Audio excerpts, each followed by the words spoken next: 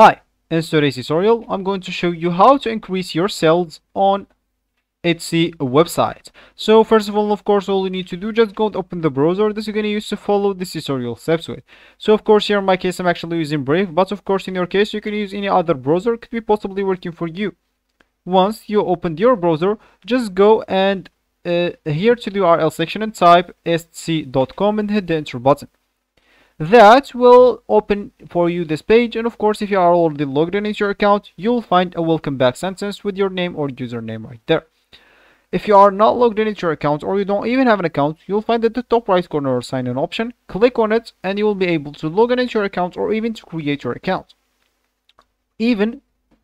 You'll be to do the both options even with your Google account, Facebook account, or Apple account if you don't want to go through all the boring steps of creating or logging in into your account. Once you did one of the options, you'll find yourself here at this page, or at this home page, as we said, with the welcome back sentence, of course.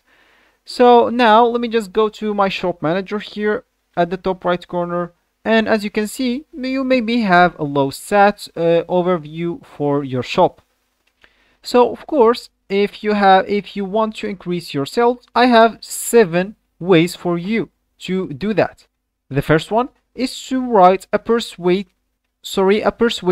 product description. So let me just go here to my listing.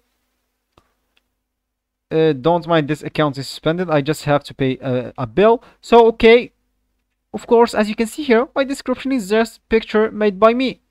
Of course, you wouldn't like to have a description like that. You would like to have a persuasive one to give them all the details about your product. Try to value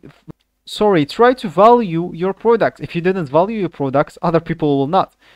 Of course, the second one is take captivative product photos that will attract the buyers, or the buyers.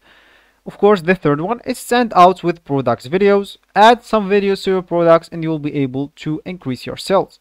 The fourth one is check your titles and tags.